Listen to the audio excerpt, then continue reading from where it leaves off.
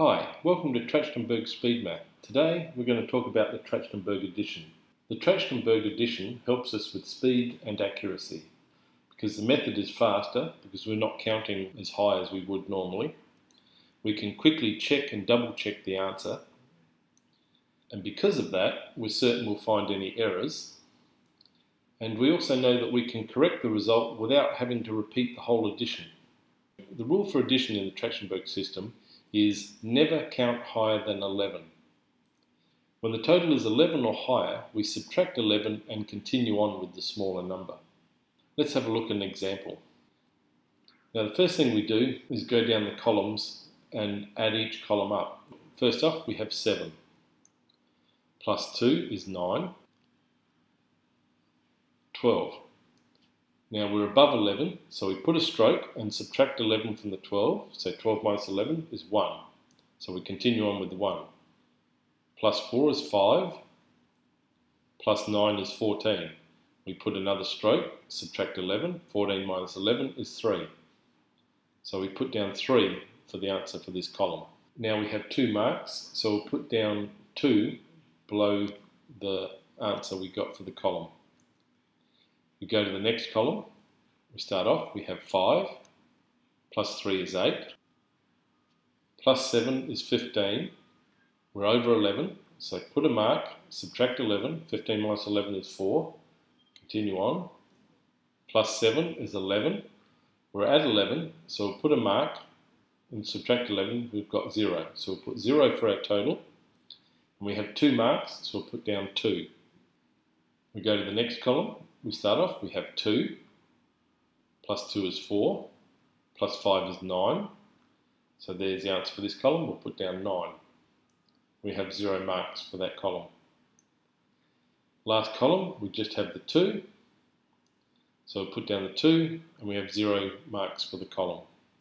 Now we'll put 2 leading zeros, just so that we don't miss a step later on. Now the next thing we do is add up our running totals, the 2903, we have to add each column of those up with the marks. So we have 3 plus 2 is 5, so we put down 5. Now for the rest of them, we do it in an L shape. So we go 0, plus 2 is 2, plus 2 is 4, so we put down 4.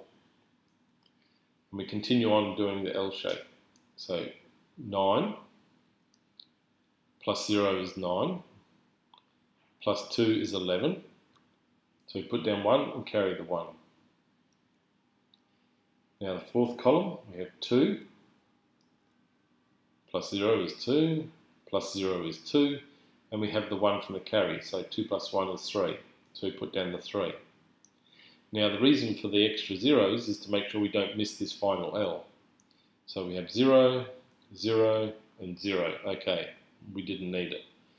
There's our answer, 3,145, we think. We've done the calculation, but now we need to check and possibly double check to make sure we actually did get the right answer. So we have 3 sections to the addition. We have the top sections here, and then between the 2 lines we have our working table, and then on the bottom we have our answer. So what we're going to do, first off, is on the columns of numbers that we just added up, we're going to do a digit root. So we'll get rid of any 9s, any numbers that add up to 9, and then find out the digit root for each column. So we've got get rid of that 9, and with 7 and 2 we'll get rid of those. Now we have 3 plus 4 is 7, so 7 is the digit root for this column. The next column we have no 9s or 1s that add up to 9, so we have 5, plus 3 is 8, plus 7 is 15, plus 7 is 22. Now 22 is a double digit number, so 2 plus 2 is 4, so 4 is a digit root for this column. For the next column we actually have, well, they add up to 9, so we get rid of those, and we have 0 for that column. And then the last column we just have a 2, so 2 is the digit root for that one. The second part is to do the digit root of the working table.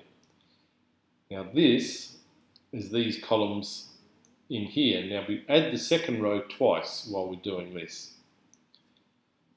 So it's 3 plus 2 is 5 plus 2 is 7. So 7 is our digit root for this column. We'll put it down the bottom. Next column we have 0 plus 2 is 2 plus 2 is 4. So we have 4. Go to the next column. We have a 9 there. So we'll get rid of that. So we have 0, 0. We don't need to add the 0 twice because it'll still be 0. So we put down 0. Lastly, we have 2 and below it is 0. So we can ignore that. So we just put down the 2. Now we can check the two sets of digit roots. The first one's 2047. The next one's 2047. They match. The first check's okay. So that's our first check. Now we're going to check the answer against one of the other sets of digital roots we calculated. So we have the answer here. So we'll use the digit root set next to it. And we'll do a digit root of both of these numbers. So the 4 and the 5 add up to 9. So we'll get rid of those. And we have 1 plus 3, which is 4. So 4 is the digit root for that. Now we have a look, we have 7 and 2 add up to 9, which leaves us with 4 and 0, which is 4. So our digit root is that, is 4. So we have 2 4s, so everything's okay. So we've done our addition, we've checked it and double checked it. If you'd like to learn some more, we have a lot more at the Trachtenbergspeedmath.com. We have free membership, hundreds of downloadable PDF worksheets. We have more videos like this, and you can learn the entire Trachtenberg system online. Thanks for watching.